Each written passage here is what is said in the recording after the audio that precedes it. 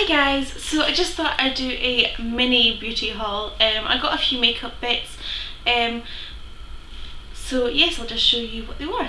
Michael was buying a new electric razor and he said to me that I could have £17 to spend with what I wished, and I love makeup, so I went and bought makeup. Now I like to, instead of going for just one thing for like that amount of money, I like to get as much as possible for the amount I get. So I got a few things and yeah, I just thought I'd show you them. They're all quite on the cheap side, so they're very affordable.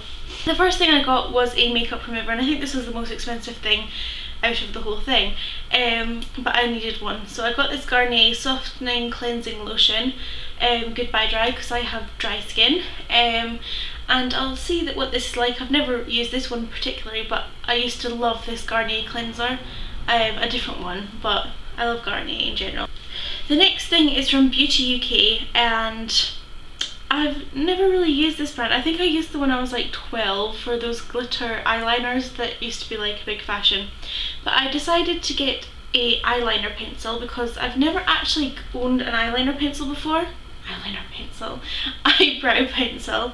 If I ever fill my eyebrows in, I fill it in with a brown eyeshadow, so I just thought I'd give this a whirl, and it was like £1.99 or something like that, and it looks like a good colour match, but who knows, I'll definitely have to try it out on my eyes. I got a few things from Makeup Revolution because I ordered everything on Superdrug, and Makeup Revolution was something that I saw loads of YouTubers like rave about when it first came out, and I really wanted to try it.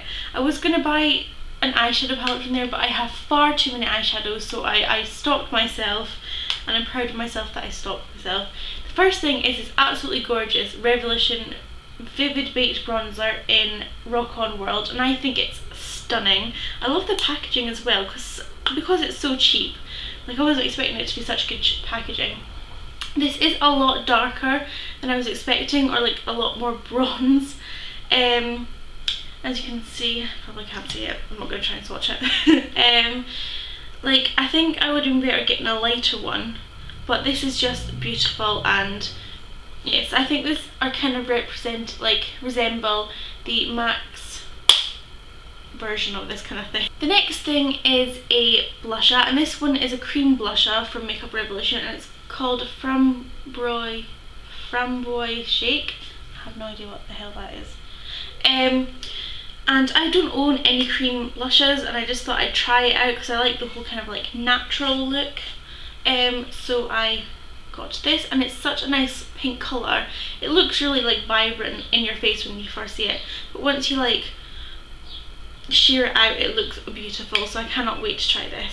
And the last few things are from MUA, and it's another like cheap brand that you can get. The first thing is just this MUA black liquid liner, because mine's is pretty much like nearly ran out now, and I kind of want to start wearing liquid eyeliner again.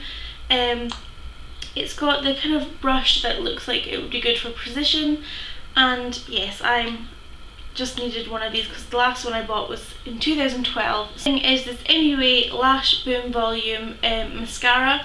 Now I've only ever tried one other mascara from MUA, and I wasn't really impressed, but I thought I'd give this one a go because it's got like a cool little brush with like a little end that's like that, and yes, I want to see what it's like.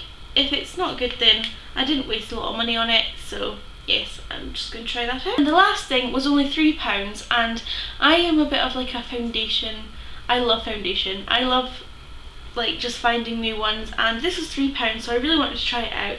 And it's the MUA Undress Your Skin, and this one's in beige.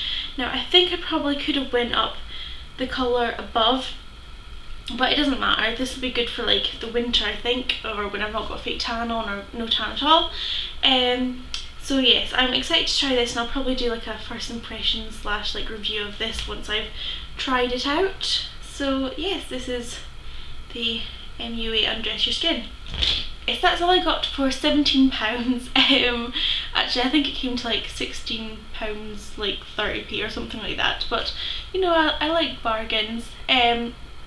So yes, that's my makeup haul. Thanks for watching, and see you again soon. Bye!